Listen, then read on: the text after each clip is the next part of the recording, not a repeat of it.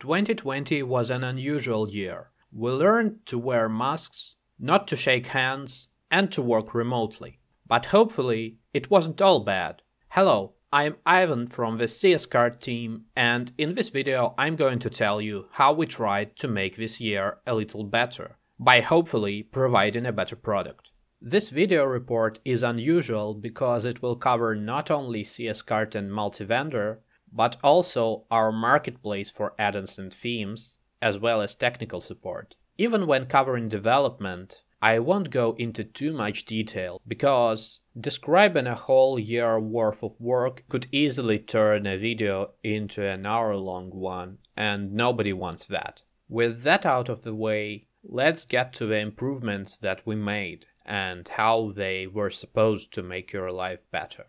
The first improvement is product creation. Now when you create a product and find that your store doesn't have an option or feature that the product needs, you no longer have to leave the product page. You can simply create a product feature or product option on the fly from the product editing page. Product variations, or products with different colors, sizes, etc., are also easier to create. You simply select what features will be used for variations, choose their variants, and the system will automatically create all the products that you need. It will be much easier than going through the entire list of possible combinations and selecting which ones you need. It'll also improve performance. In 2020, we also reworked the list of orders, categories, countries, users, and vendors in multi-vendor. We used the product list as an example, where you can select multiple items and the context menus appear. These menus show what actions you can take on the selected entities. It's much more intuitive than looking for the gear button somewhere in the upper right corner of a page, and it's also more convenient on mobile devices. Another improvement is how the shipping rates are now configured. You can now decide in what regions a shipping method is available, and you can also set the base rate for that region. You also can exclude certain regions even from real-time shipping methods. So, for example, you can forbid using a shipping method in a certain country. You now also have more control over which members of your staff receive what kind of email notifications and notifications in the admin panel. You can make certain notifications available to user groups, specific staff members, or specific email addresses. For example, if you use an alias for multiple members of your staff. Another important change concerns the files that you can attach to products, such as user manuals, etc. Previously, those files were always stored on the same server as your store, but now you can store them as links to some external storage. That way, you'll save up space on your server. We've also added the ability to reuse the same file for multiple products without creating a copy. That will save the space even further. And the last but not least, we've added the ability to import attachments via product import, which is something that was lacking before. Previously, you had to add attachments manually for each product. Since we started to talk about files, we've also added a new profile field with the file type. It allows your customers to upload files, for example, specific documents that you might need them to upload. This is especially useful for B2B scenarios and marketplaces. Another small improvement that's worth mentioning is search engine optimization. Now, CS Card and multi-vendor treat the main language differently from the others if you display languages in URLs. Previously, the main language was displayed in the URL too, but now only additional languages will be displayed. You can look at the example here. It is supposed to help with search engine optimization of your site. We've also added the ability to rearrange page structure directly from the storefront. Previously, it was only available on the checkout page, but now it is also available on the home page as well as product and category pages. Even if you don't make use of this functionality, you might still find it useful for going to the settings of a specific block from the storefront using the gear icon. Another interesting change is the introduction of the Help section in the admin panel. The Help section will help new users find the relevant documentation for each page. There is that question mark icon in the upper right part of the page. By clicking it, you'll find various articles from the documentation as well as videos. The cool thing about it is that we can update the content of the Help section on the fly, so if we write a new article in between releases, it will still appear in the Help section. Another important change affects product filters and how customers interact with them. First of all, we made it so that the selected filters don't go to the top of the list, and you also have some time to select multiple variants before the filters get applied. This makes interacting with filters a lot smoother than before, and it's easier to select multiple filters. And thanks to a few performance improvements, filters are also faster. Speaking of performance, we've improved the load time of product pages as well. The next set of improvements deals specifically with multi-vendor, our solution for marketplaces. We've dedicated quite some time to it because we've also been developing our own marketplace for add-ons and themes, which I will bring up later. The first improvement is how multi-vendor handles debtors. We've replaced the old vendor debt payout add-on with the new add-on called vendor to admin payments. The new add-on is much easier to configure, and you can see in the settings how everything goes, like when to suspend vendors, what happens to the suspended vendors, and what notifications they get. You can also set different rules for different vendor plans on when to suspend vendors. This is useful if you have specific vendors which need their own special treatment.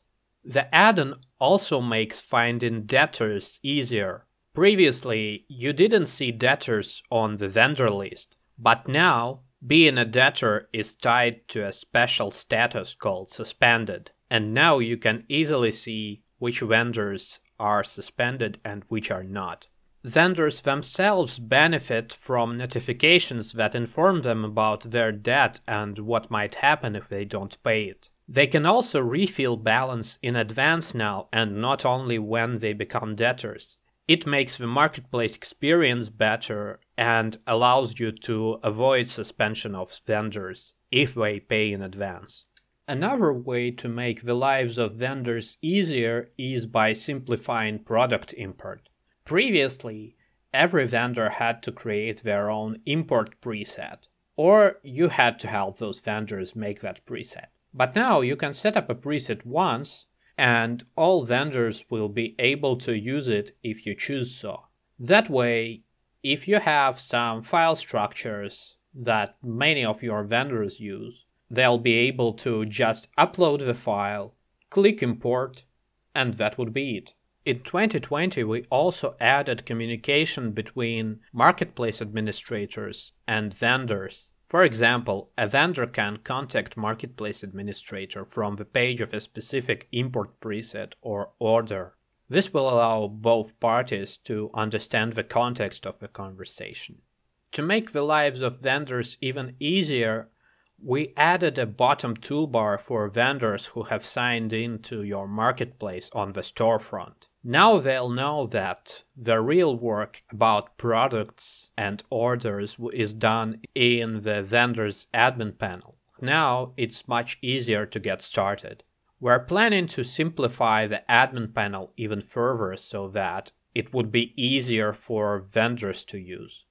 You can also give vendors more power if you want. For example, the Vendor Privileges add-on from Multi-Vendor Plus and Ultimate now allows you to determine whether vendors can create and edit orders or manage return requests. The settings of a Call Requests add-on determine if vendors can work with call requests. The decision whether or not to allow vendors to create their own product features is left in Settings Vendors. The next improvement for multi-vendor is PayPal Commerce Platform. It is a new solution which is meant to replace PayPal Adaptive Payments. It works like this. Vendors connect their accounts, and the money from orders is distributed automatically between them and the marketplace. Of course, to make the distribution work, orders must be paid for via the payment method introduced by the add-on. Another improvement concerns Multi-Vendor Plus and Ultimate. There's a new add-on called Vendor Rating, and it allows you to set your own formula of how the rating is calculated. Once you do that, customers will be able to sort vendors by their rating. The add-on helps you encourage the correct behavior from vendors. For example, you can incentivize vendors to apply for a certain vendor plan, have a specific number of products, have a higher review score, or make sure that there are as few return requests as possible. Storefronts in Multi-Vendor Ultimate also received improvements throughout the year. For example, some settings and add-on settings can now have different values depending on the storefront, like in the screenshot, when you can specify different weight measurement units depending on the storefront. We've also improved Storefront Selector and made sure that dashboards return correct information depending on the selected storefront. If you have Multi-Vendor Ultimate but don't want to use storefronts, we've introduced the Payments by Country add-on, which allows you to determine which payment method will be available and in what country. That way, you can have a single storefront but still tailor it for different countries. In 2020, we also worked on our mobile application for marketplaces. We introduced a mobile app for vendors that allowed them to check their products and orders, as well as create new products easier than ever, perhaps even easier than in the admin panel. As you can see, the steps are pretty simple. We also improved the looks of the categories list. Previously, a category without an image had a placeholder, but now categories with and without images look much better. We also added the rating of products, which is now displayed on product lists. There were a few other improvements as well. For example, we added the support of two important add-ons: direct customer-to-vendor payments and product variations. We also added the ability for you to edit the texts of your mobile application in the admin panel of your marketplace. And at the end of the year, we focused on updating our mobile application to React Native 0.63 and also on improving its looks. Here are the designs that we came up with when working on the mobile application. The main change is that the menu now isn't hidden in the sidebar, but rather is displayed at the bottom of the page, as most modern applications do. And that concludes the changes that the development team has done. But in this report, we are also covering some other aspects of CS Cart. For example, our marketplace for add-ons and themes. In 2020, we redesigned the marketplace by installing a new theme called Generation Z. We also changed the catalog structure and filters. The goal here was to make it easier for you to navigate the marketplace and find the add-ons and themes that you need for your business. But the main change of 2020 is the ability for you to buy add-ons and themes directly from the marketplace without going to the developer's website. Both developers and customers benefit from that. Because developers no longer need a site to sell their add-ons, more developers may be able to join the marketplace and offer their products. They can also benefit from the tools that the marketplace provides, such as Upgrade Builder, anti-piracy protection, and licensing system. Customers benefit too, firstly, because they no longer have to go to each of the developers' websites individually and all the orders are in one place. And secondly, when you buy a product from the marketplace, it always remains available to you. So it's an extra place where you can download the product. It is also a step towards the bright future where add-ons could possibly be installed directly from the admin panel of CS-Cart by integrating it with the marketplace. The last but not least of what I'd like to cover is technical support and how we seek to improve it so we could call it customer care. When someone has a problem, the last thing they want to hear is that they need to buy support credits or that there are too many requests at the moment and that they have to wait. Things like that ruin experience. And our goal with the support is to provide better experience through better service and hopefully ending up with a better product in the process. Here are the basics of good support. Replies should come as soon as possible. The support specialist should seek to understand the problem, know how to solve it, and know the ecosystem of a product. Like, for example, being able to suggest an add-on that solves a problem that the client faces. The support should also be transparent and inform clients about all the actions that are being taken, how long those actions would take, and so on. To make sure that we are on the right track, we'll have all sorts of metrics, like how you rate the tickets, how long it takes us to get back to you, or how often we have to say that we are currently busy and ask you to wait. Those are just a few of the metrics, but they are some of the most important ones. There's also a metric that isn't directly related to support, but is related to the product as a whole. How likely that is that you would recommend CS-Cart. That metric is here because technical support specialists have the power to improve the product. This photo is from one of our pre-COVID meetings, where developers regularly demonstrate what has been done to the product and what improvements they made. Technical support are also present during those meetings and can provide feedback as to what customers really want, because they communicate with clients and look into their requests and problems and have an understanding of what the majority of our clients want.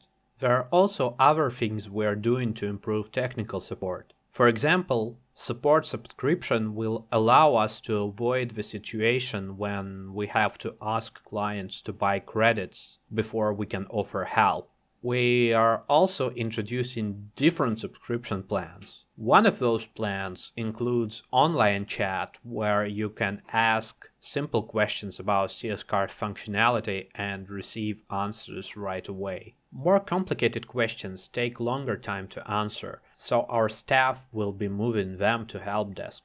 Ideally, we want the support to become the go-to place for everything. So, if you have a question about CS-Cart or multi-vendor, if you run into a problem, or if you have an improvement suggestion, technical support should be the place to go, because they have the knowledge of a product, the ability to help you in your own store or marketplace, and they can also forward your improvement suggestions to developers. The video report is coming to a close now, so here is a brief summary of what we've done in 2020. We worked on simplifying the admin panel for admins and vendors, tried to maintain performance and even increase it while adding new functionality, and also continued the development of mobile application. As far as marketplace is concerned, we worked towards establishing a proper ecosystem, so that both third-party developers and our clients would benefit from it. As for technical support, we tried to improve user experience, both in terms of interaction with technical support and interaction with the actual product. Thank you very much for your time. I hope you enjoyed this video report. If you like it, and if you'd like to see more of those, do let us know in the comments. This was Ivan from the CS-Cart team, and see you next time.